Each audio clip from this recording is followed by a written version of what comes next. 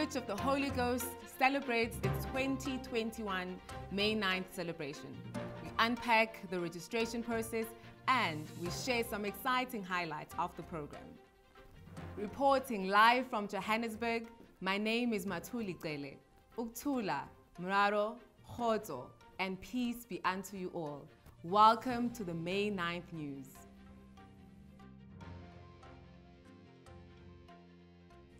The 9th of May is a prominent day in the calendar of the Church of the Holy Ghost, as this is the date the first leader of the church, Mqalisi, received his calling into ministry. Following an impactful spiritual conference in March, there is great excitement around this year's May 9th celebration. This celebration will be held from the 8th to the 9th of May in Johannesburg. With me today, I have Mr. Mabaso and Mr. Nkwinda, who will unpack the details around this year's event. Welcome, gentlemen. Thank you, Matuli. There is so much excitement about the upcoming celebrations. It is clear that the 9th of May is a very special day in the calendar of the Church of the Holy Ghost. Mr. Mabaso, kindly share with us and the viewers why this day is so important. Thank you, Matuli. First of all, thank you for such a warm welcome. And thank you to the church for allowing us an opportunity to serve them through organizing this event. You are absolutely correct. The 9th of May is a very special day in the calendar of the church. As you pointed out earlier, this is the day where the first leader of the church received his calling into ministry.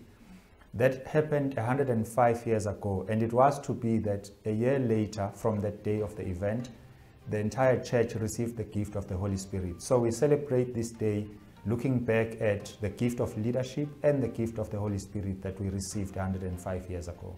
105 years. What a great milestone. Please take us into the vision and the theme around this year's celebration and what makes it a not to be missed event. 105 years indeed, Matuli, and that was way before you and I were even conceived as an idea in this world. So, as you would know, we've just come out of the spiritual conference in March, which was themed Indumiso Yasentabeni. Given that and the fact that we are thankful to God for this gift of leadership and the gift of the Holy Spirit, which was given to us 105 years ago, we have found it fitting to dub this celebration Indumiso Yokubonga, which is an indication of how thankful the church is for these two gifts that God has bestowed unto the church.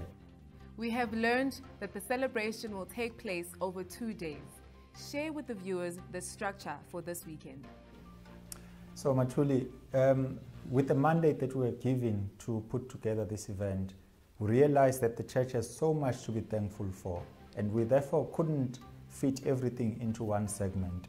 And as per the plan, the celebrations will be structured over 3 segments, with the first segment being a Sabbath service, a special one at that, where we will have His Grace lead us into the Word. The segment is planned to start at 10 in the morning and end at 2 in the afternoon. Thereafter, Abazalwane are encouraged to go home and get into their black tie attires and attend an evening event which will be themed the Night of Song and Dance. Particularly in this segment of the celebrations, we will be celebrating the gift of the hymns that were not composed by a human being but were provided to us as a church by the Holy Spirit.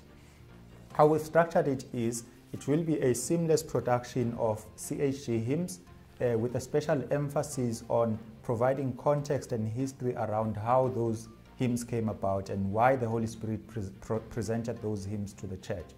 We have a very special guest for that particular segment, Mr. Mbuso Koza, who will be sharing with us and linking how the CHG hymns link with the theme of African music, which goes to show that when the Holy Spirit visited us, it was indeed intended for an African person.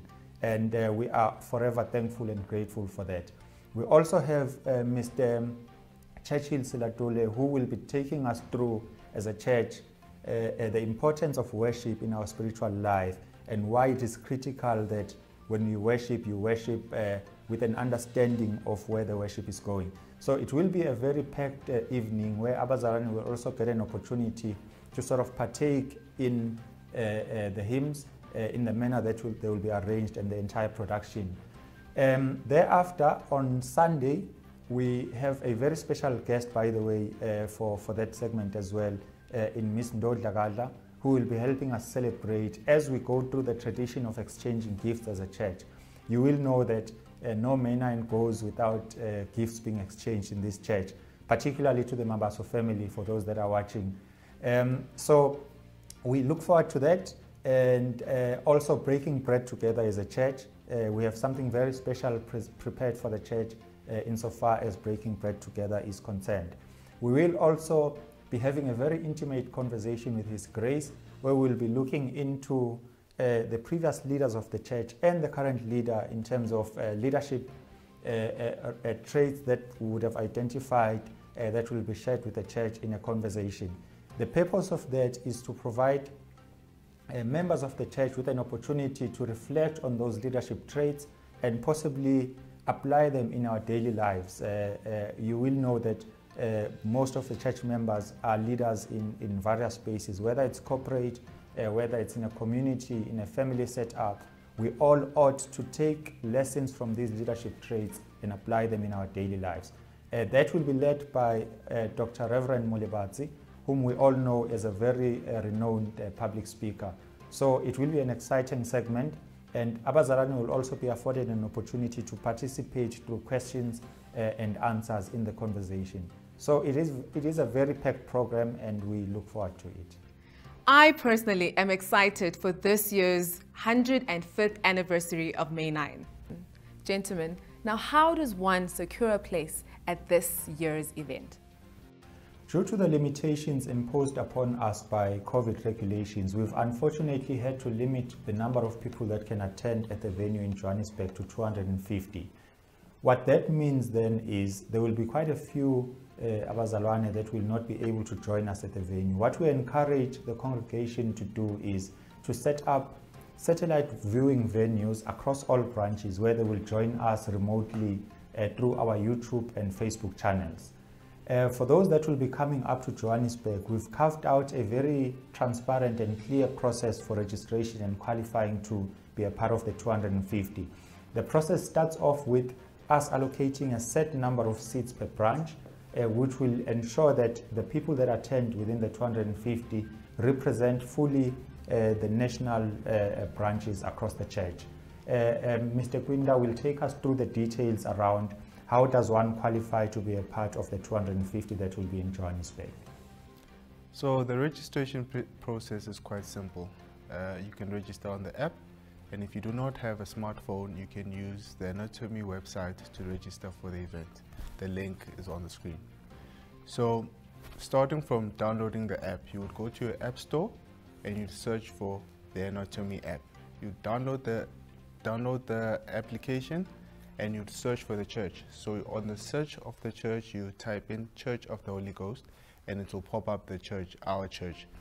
And you click on that, and it will take you to a screen where you'll enter your details. Once you have been onboarded and you have downloaded the app on your device, you will just simply locate the app, then open it. So the password that has been sent to you, you would use to log in, using your email address as your username, as you've seen. So you would just simply put in your email address and your password, which you have received via email, and then you would log in. Once you've logged in, you would scroll to calendar. You click on calendar and you would go on to May. Then you click on the 8th of May. Once you've done that, you would see it shows you the events of May 9 celebration. You would click on the event and you would have these options. So what you do then is you confirm attendance. So once you click on confirm attendance, you'll be added to the list of applicants for the event. Mr. Mabaso, given the nature of the celebration, I get the sense that a dress code is required for the occasion. What are we expected? Yeah, so it will be the first of its kind event in the church, and therefore even our dress code needs to show that we are in celebratory mode. So for the Sabbath service, Abazalwane are encouraged to come dressed in their best Sabbath attires.